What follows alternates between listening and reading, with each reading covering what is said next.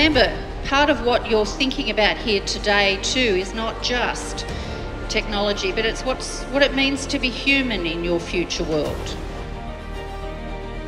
This is a 3-day program for young people, but also government officials. And in it we encourage young people to think about the kind of world they would like to live in the future, in 10 years' time.